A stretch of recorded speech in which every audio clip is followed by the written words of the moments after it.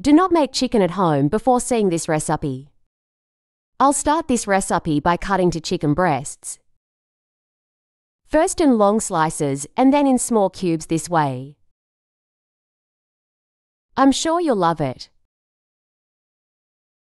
Now in a pan, I will put some olive oil and then half an onion cut. We'll let it fry.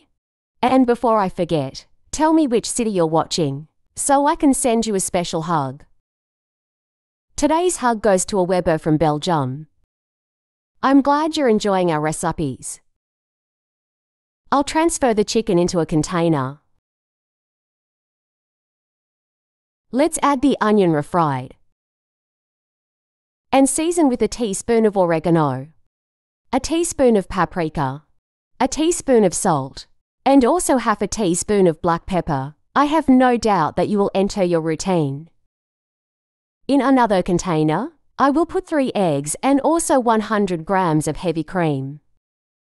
Do it at your house, and then come back here to tell me what you think. I'm sure you and your whole family will love it. Let's add 150 grams of mozzarella cheese.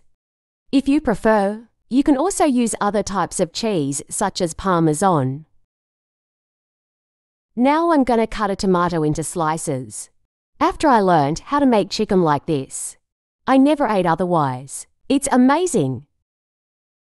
Let's put some olive oil in a pan and spread. I'll transfer the chicken we prepared earlier into her. Using a few ingredients present in everyday life, we can make a recipe much tastier than those sold in conventional restaurants. Let's add the egg mixture we prepared over the chicken.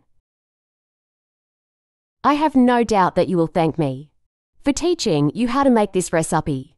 To give a special touch, I'll put the tomato we cut into slices. It is impossible to eat only a piece of, so good that it gets. What I do in my house, there is never anything left. Let's bake at 356 degrees Fahrenheit for 40 minutes. And our recipe was already ready. Look what delight was. A great option to do on days that you do not have much time to cook. Since it is easy, fast and is very tasty. I doubt you've ever made a recipe like this before. I do it myself almost every week at my house. I hope you enjoyed this recipe. Thank you so much for watching this video so far.